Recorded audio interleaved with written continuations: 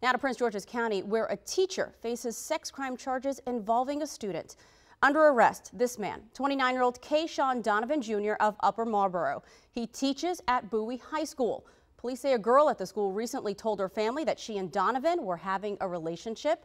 Detectives launched an investigation yesterday and say Donovan and that girl had sex on the school grounds between May and November of this year. Now, that teacher is charged with sexual abuse of a minor, third-degree sex offense, and other crimes.